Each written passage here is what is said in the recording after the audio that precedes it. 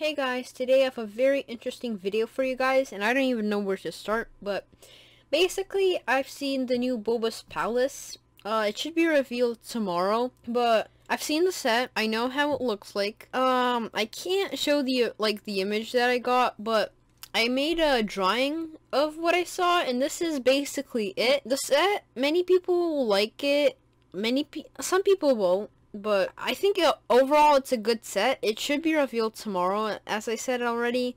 The Bib Fortuna, I kind of over-exaggerated on that, but this is kind of what the set is going to look like. Again, sorry that I can't, show you a picture of it, but here's some details that I saw from the image I got. And so, Boba's helmet is going to be the same old color as in the summer set, which was the slave one.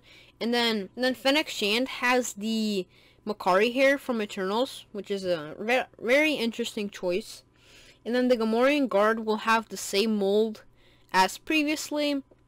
And then those other few figures we already saw some parts of on Instagram. I'll just show a few pictures of them right now.